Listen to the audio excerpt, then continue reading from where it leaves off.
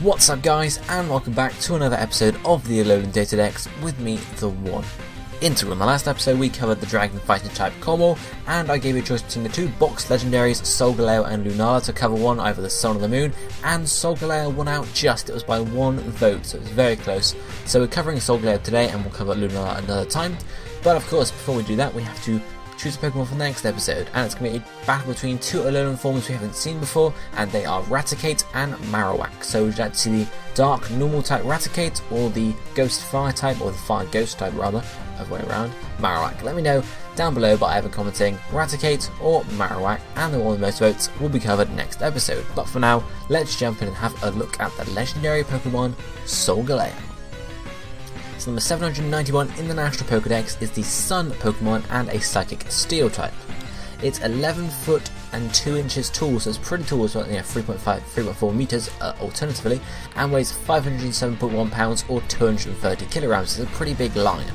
It's in the Unscaled group, of course, being a genderless Pokemon thanks to its status as a legendary, but unlike other legendaries, it is part of an evolution chain. Of course we have Cosmog, get in the bag Nebby, we have Cosmo-M, and then of course we have Solgaleo, level 43, then level 53, in Sun only. Then looking at its base stats, you can see its highest two stats are health points and attack at 137 each, so it's fairly bulky, and obviously it's a physical attacker here. Its special attack is still pretty good as well at 113, so you can use it if you really wanted to, but it's primarily physical. Moving further down, you have physical defense at 107, speed at 97, and then special defense at 89. So really, its worst stat is special defense, so that's really what you need to watch out for, but apart from that, nothing too bad I'd say about the stats.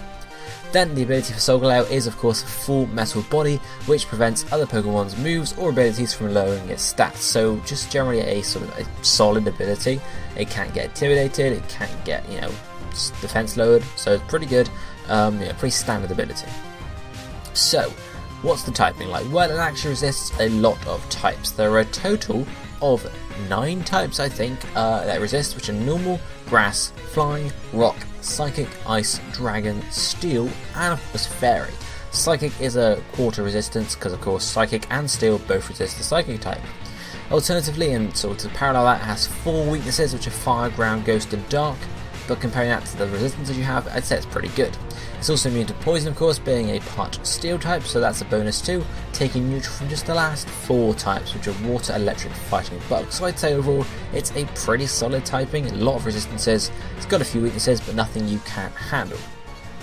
So the moves, of course, being primarily physical, that's what we're looking at here. You could, if you really wanted to, run it special, but physical would be the best way to do it. The first one is Learn on Evolution from Cosmo-M into Solgaleo. Of course, if you are just catching it in the game, I'll probably know this already, but of course if you have your Cosmog from your game, then you can get another one if you really want. But this is Sunflail Strike, which is a Steel type move, physical, 100 base power, so it's pretty damn powerful, I'd say.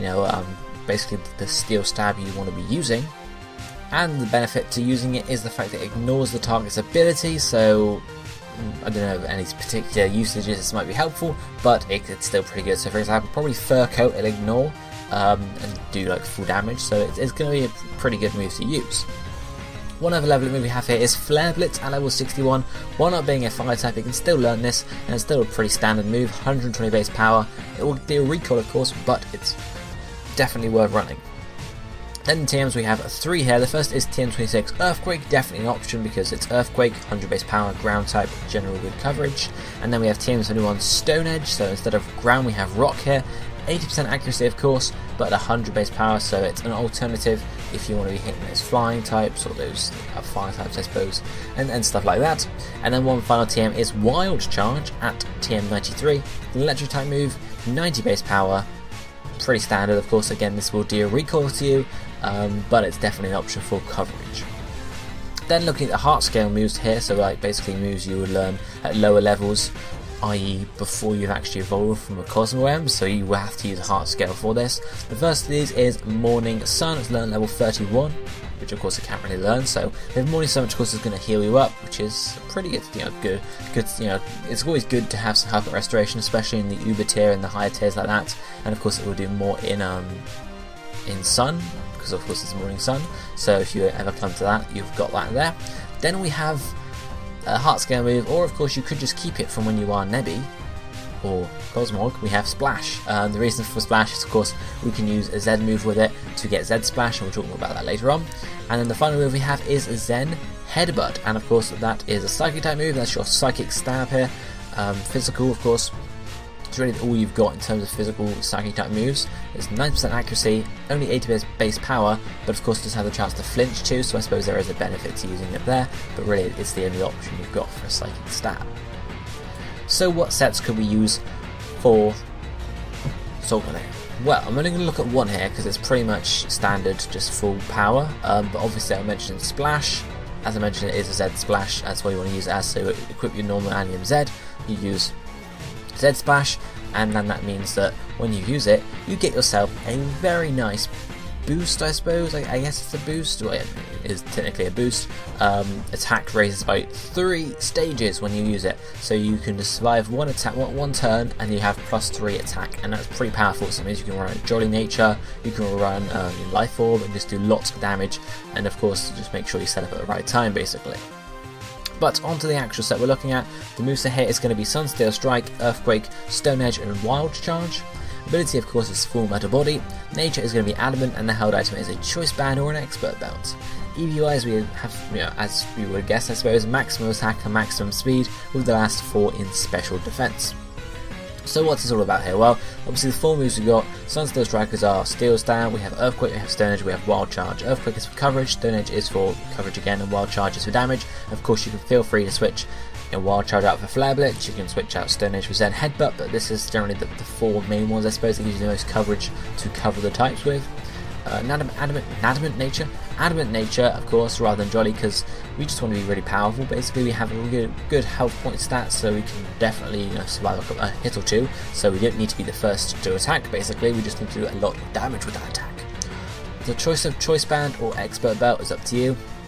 Choice Band will lock you into that single move, but of course it will be very powerful. Whereas Expert Belt will not limit you in terms of your choice of moves, but of course you want to be leaning more towards using super effective moves only. So in the cases that the move isn't super effective and you have no choices there, it means you can't. Expert Belt won't actually be boosting that attack, whereas the Choice Band would be. So there's your options there. And EVs, as I said, we're just going maximum attack and speed for the power and the speed. And the last 4 in special defense, just to shore that up a tiny bit. Obviously you won't want to be relying on it, but it's better to have a bit of extra in there. So in terms of how you use it, it's a very simple Pokemon to use, I suppose. It's Choice Band, definitely. There's no fancy way to do it. You just go Choice Band, you start doing damage, or of course there's Expert Belt, similarly, you just go and start using the right attacks, basically. If you're looking to use that Splash set with like a Morning Sun maybe, so Z Splash, Morning Sun, Sunsteel, Drop Strike and Earthquake, for example, with obviously Full Metal Body, Jolly Nature, a Life Orb, and then EVs being maximum attack and speed and the rest in special defense. Similar to this, how you use that, you go and use Z Splash when you can, so make sure you've got a spare turn basically to do that. Then of course you can start doing damage, and of course you have Morning Sun to heal you up if and when it's necessary. So that is really going to be it for this episode. There's not a huge amount to say about Solgaleo, so I'm not going to try and drag it out.